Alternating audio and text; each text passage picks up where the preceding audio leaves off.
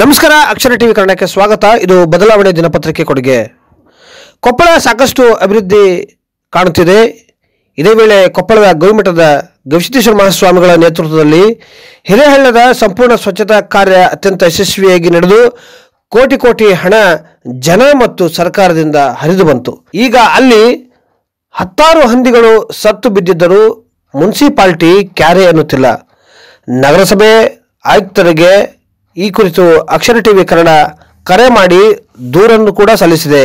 ಆದರೆ ಇದುವರೆಗೂ ಅಲ್ಲಿ ಯಾವುದೇ ಕ್ರಮ ಕೈಗೊಳ್ಳದಿರುವುದರಿಂದ ಸಾರ್ವಜನಿಕರಿಗೆ ಹಂದಿ ಜ್ವರದ ಭೀತಿ ಕಾಡ್ತಾ ಇದೆ.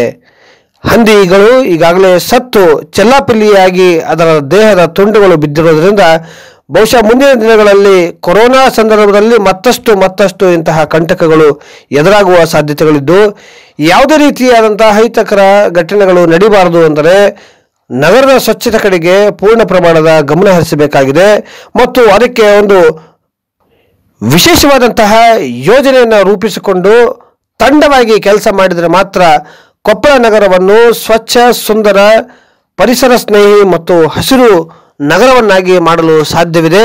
ಆದ್ದರಿಂದ ಜನರ ಸಹಕಾರ ಜೊತೆಗೆ ನಗರಸಭೆ ಅತ್ಯಂತ ಎಚ್ಚರಿಕೆಯ ಕ್ರಮಗಳನ್ನು ಇಡಬೇಕಾದಂತಹ ಅಗತ್ಯ ಇದೆ ಎನ್ನುವಂಥದ್ದು ಮಾತ್ರ ಸ್ಪಷ್ಟ. ಆದರೆ ಈ ಹಂದಿಗಳ ಕಾಟ ಕೊಪ್ಪಳದಲ್ಲಿ ವಿಪರೀತವಾಗಿದ್ದು ಹಂದಿ ಸಾಕಾಣಿಕೆಯನ್ನು ಊರಿಂದ ಆಚೆ ದೂರದಲ್ಲಿ ಇಡಬೇಕು. ಇಲ್ಲವಾದಲ್ಲಿ ಅದರಿಂದ ಜನರಿಗೆ ಸಾಕಷ್ಟು ಸಾವು ನೋವುಗಳು ಸಂಭವಿಸುವಂತಹ ಸಾಧ್ಯತೆಗಳಿರುವುದನ್ನು ಅಲ್ಲಗಳೆಯುತ್ತಿಲ್ಲ. ಸರ್ ನಮಸ್ಕಾರ. ನಮಸ್ತೆ. ನಾನು ಮಂಜುನಾಥ್ ಗೊಂಡಬಾಳ್ ಸರ್, ಅಕ್ಷರ ಟಿವಿ ಕನ್ನಡ. ಸರ್, ಇದು ನಮ್ಮ ಕೊಪ್ಪಳ ಕಡೆಯಿಂದ ನೀವೇನೀಗ ಇದನ್ನ ಮಾಡಿದ್ರಲ್ಲ ಸರ್, UGD ಅದು UGD ರೀಸೈಕ್ಲಿಂಗ್ ಮಾಡುವಂಥದ್ದೆಲ್ಲ ಹಾಕಿಲ್ಲ, ಯೂನಿಟ್ ಇದೆಲ್ಲ ಅದ್ರದ್ದು ಅಪೋಸಿಟ್ ಸೈಡು ಕೆಳಗಡೆ ಇಳಿಯುವಲ್ಲಿ ಸರ್ ಒಂದು 10 ಹಂದಿಗಳನ್ನು ಹಾಕಿದ್ದಾರೆ ಸರ್, ಸತ್ತಿತ್ತು 10 ಹಂದಿಗಳು ಯಾವ ಏರಿಯಾ ಸರ್? ನೀವು ಹೇಳ್ತಾರೆ ಯಾವ ಏರಿಯಾ ಸರ್? ಕೊಪ್ಪಳ ಸರ್. ಕೊಪ್ಪಳದಿಂದ ನಾವು ಈಗೇನು ಹಿರೇಹಳ್ಳ ಬ್ರಿಡ್ಜ್ ಇದೆ ಸರ್. ಹಿರೇಹಳ್ಳ ಬ್ರಿಡ್ಜ್ ಅಲ್ಲಿ ಗದಗಲ್ ಹತ್ರ. ಸರ್, ಗದಗಲ್ ಹತ್ರ ಅಂತ ಇಲ್ಲಿ ಮುಂಚೆನೆ ಬ್ರಿಡ್ಜ್. ಈಗ ನಿಮ್ದೇನೀಗ UGD ಯೂನಿಟ್ ಐತಲ್ಲ ಸರ್, ಅದು STP.